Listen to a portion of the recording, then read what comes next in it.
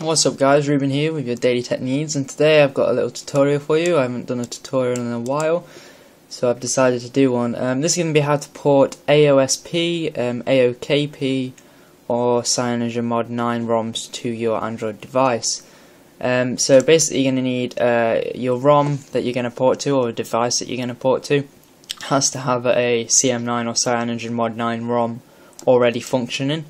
As you can see, I have one here for the Galaxy S Wi-Fi 5.0, and it's also important to know that any bugs that are available for CyanogenMod 9 on your device are going to transfer over to that port. So I also have another ROM here which I want to port. This is a Galaxy S2 ROM. It's best to keep to the same manufacturer like Samsung or LG, etc. when porting ROMs. Both of these devices are going to be Samsung. This doesn't work for HTC. For HTC, I'll put the link in the description. You do have to do a bit more, but I'm going to show you how easy it is basically, and it's as easy as flashing a zip file. So yeah, it's pretty easy. So like I said, we're going to need CyanogenMod 9 for your device that you're going to port to, and then you're going to need your port ROM, which is the ROM that you would like to port. So for convenience sake, I'm just going to rename these to port ROM. That's the one I want to port. And we're going to call our CyanogenMod 9 base, because that's the file that works on our device at current. So just another note, I'm using Ubuntu today, 10.1 I think, or something like that. You can use it with Windows 7, but you know, it's for me, if you're serious about ROM development, you want to use Ubuntu or a Linux-based system, because it's a lot easier.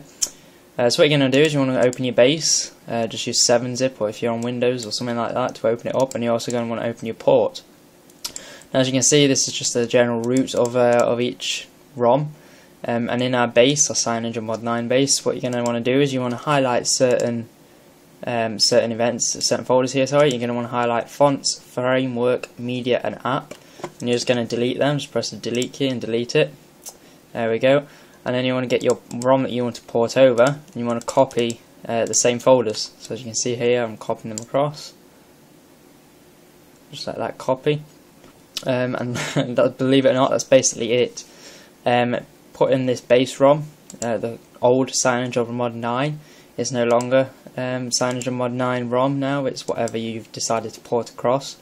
So as you can see, we've now got all these apps and the framework, APK, and the system UI. So that's it. This is going to be the ROM. You're going to want to get rid of your port. There's no need to have your port anymore. In fact, we'll keep the port a minute. And that's basically it.